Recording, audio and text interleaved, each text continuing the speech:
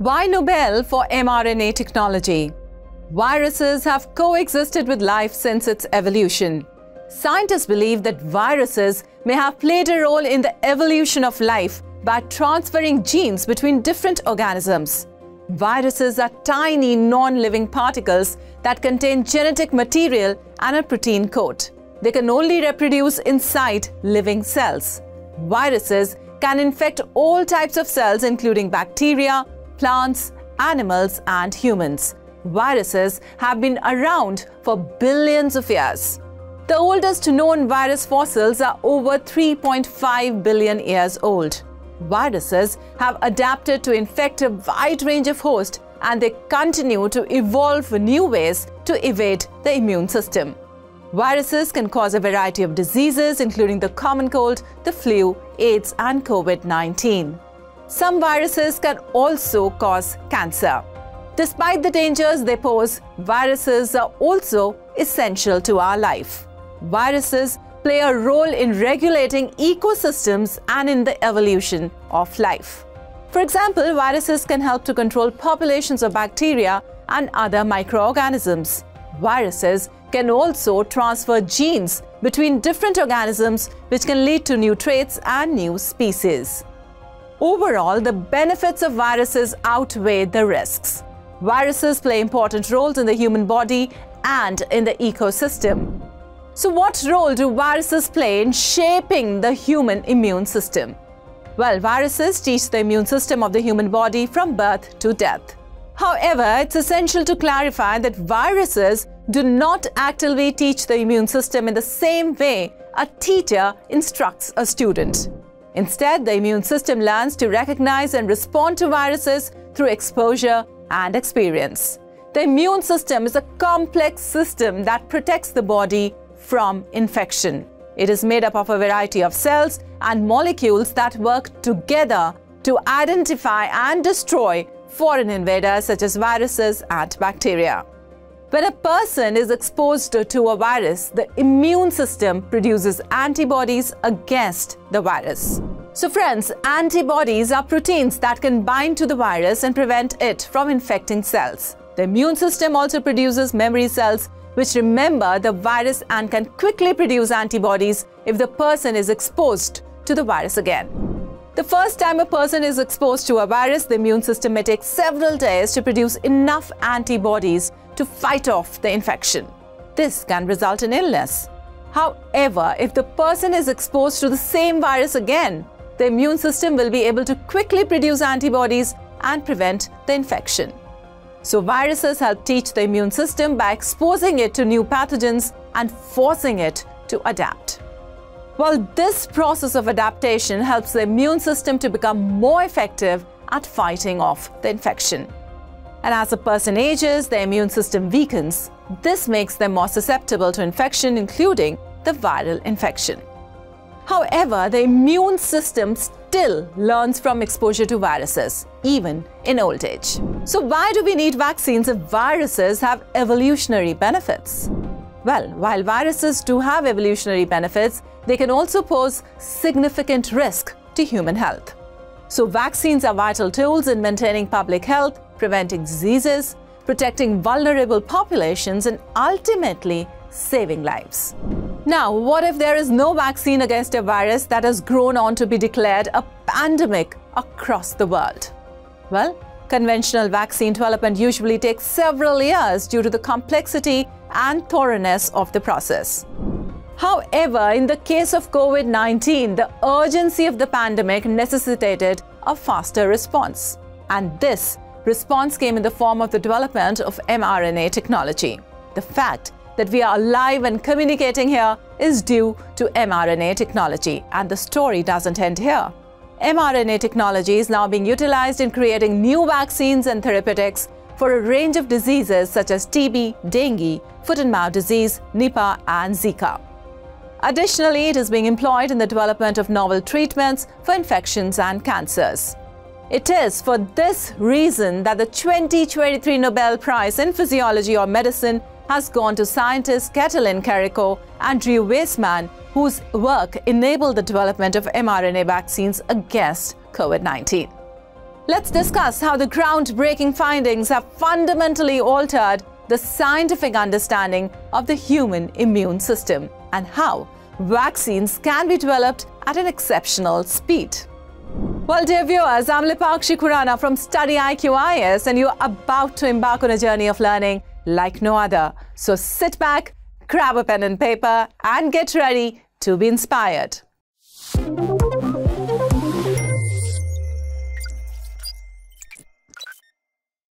Well, Katalin Karikó was born in 1955 in Szolnok, Hungary. She received a PhD from Szeged University in 1982 and performed postdoctoral research at the Hungarian Academy of Sciences in Szeged until 1985. In 1989, she was appointed assistant professor at the University of Pennsylvania, where she remained until 2013. After that, she became vice president and later senior vice president at BioNTech RNA Pharmaceuticals. Since 2021, she has been a professor at Szeged University and an adjunct professor at Prelims School of Medicine at the University of Pennsylvania. Drew Weissman was born in 1959 in Lexington, Massachusetts, USA. He received his MD PhD degrees from Boston University in 1987. He did his clinical training at Beit Israel Deaconess Medical Center at Harvard Medical School and postdoctoral research at the National Institutes of Health.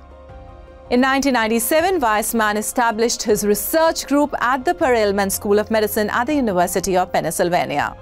He is the Roberts Family Professor in Vaccine Research and Director of the Penn Institute for RNA Innovations. Well, let's know, so what are mRNA vaccines? Traditionally, vaccines work by introducing dead or weakened viruses into the body. This triggers the immune system to produce antibodies against the virus so that the body is prepared to fight it off if it is infected with the real virus. As technology has advanced, scientists have developed vaccines that use only a part of the virus's genetic code instead of the whole virus.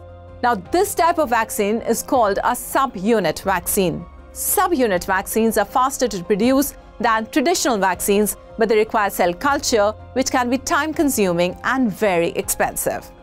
Now, during the COVID-19 outbreak, swift action was imperative to combat the highly contagious and lethal virus. This urgency underscored the pivotal role of mRNA technology. While mRNA technology had been known since the 1980s, it had not yet been refined to a point where it could produce vaccines on a large and effective scale. Rather than administering an inactivated virus to trigger an immune response, this technology employs messenger ribonucleic acid mRNA in vaccines. Genetically engineered mRNA instructs cells to generate the essential protein required to combat a specific virus. So what contributions did Karikó and Weissman make to mRNA technology? Katalin Karikó and Drew Weissman made two major contributions to mRNA technology. Firstly, they developed a way to modify mRNA so that it does not cause an inflammatory response in the body. This was a major obstacle to the development of mRNA vaccines, and Karikó and Weissman's discovery made it possible to develop mRNA vaccines that are safe and now effective. Secondly, they developed a way to deliver mRNA to cells safely and efficiently. But this was another major challenge. Karikó and Weissman's discovery made it possible to develop mRNA vaccines that can be used to deliver instructions to cells to produce proteins from a wide range of viruses and bacteria. So what initiates the body's immune response upon injection of mRNA proteins? When an mRNA vaccine is injected into the body, the mRNA enters the muscle cells. Once inside the cell, the mRNA is translated into a protein from the virus or bacteria that the vaccine is designed to protect against. Now, this protein is then displayed on the surface of the muscle cell. The immune system recognizes that the protein is foreign and triggers an immune response. This immune response includes the production of antibodies, which are proteins that can bind to the virus or bacteria and prevent it from infecting the cells. Well, the immune system also produces memory cells, which are cells that remember the virus or bacteria and can quickly produce antibodies if the person is exposed to the virus or bacteria again. So the immune response triggered by mRNA vaccines is very similar to the immune response triggered by natural infection with a virus or bacteria. Now, however, mRNA vaccines are much safer than natural infections because they do not expose the body to the live virus or bacteria. Now, let's take a look at various steps involved in the immune response to mRNA vaccines. The mRNA vaccine is injected into the muscle. The mRNA enters the muscle cells, then the mRNA is translated into a protein from the virus or bacteria that the vaccine is designed to protect against. The protein is displayed on the surface of the muscle cell. Dendritic cells, which are a type of immune cell, engulf the protein. The dendritic cells travel to the lymph nodes where they present the protein to other immune cells, including T cells and B cells. The T cells and B cells become activated and begin to multiply. Now, these B cells produce antibodies, which are proteins that can bind to the virus or bacteria and prevent it from infecting the cells. The T cells help to kill the cells that are infected with the virus or bacteria. Now, some of the B cells become memory cells, which are cells that remember the virus or bacteria and can quickly produce antibodies if the person is exposed to the virus or bacteria again.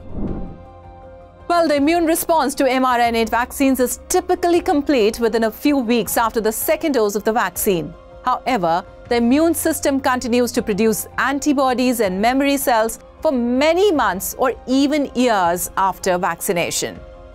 mRNA vaccines are a safe and effective way to protect against a wide range of diseases. They're especially important for people who are at high risk of serious illness from these diseases, such as older adults and people with chronic health conditions. So, will all the future vaccines be only mRNA vaccines? It is unlikely that all future vaccines will be mRNA vaccines. There are a number of other vaccine technologies that are being developed and used today, and each technology has its own advantages and disadvantages. Well, the mRNA vaccines are a relatively new technology, but they have the potential to be very effective and versatile. They can be developed quickly and easily, and they can be used to target a wide range of diseases. However, mRNA vaccines are also more expensive to produce than some other types of vaccines, and they require careful storage and handling. So friends, other types of vaccines such as live attenuated vaccines, inactivated vaccines, and subunit vaccines have been used for many years to protect people from serious diseases. Now, these vaccines are generally safe and effective, but they not be as effective as mRNA vaccines against some diseases. So it is likely that a variety of vaccine technologies will be used in the future to protect people from any kind of disease. The best type of vaccine for a particular disease will depend on a number of factors, including the effectiveness of the vaccine, the cost of the vaccine, and the ease of administration. Let's look at some of the other vaccine technologies that are being developed and used today. DNA vaccines. Now, DNA vaccines work in a similar way to mRNA vaccines, but they deliver DNA instead of mRNA to the body. The cells then use the DNA to produce the protein that will trigger an immune response. Viral vector vaccines.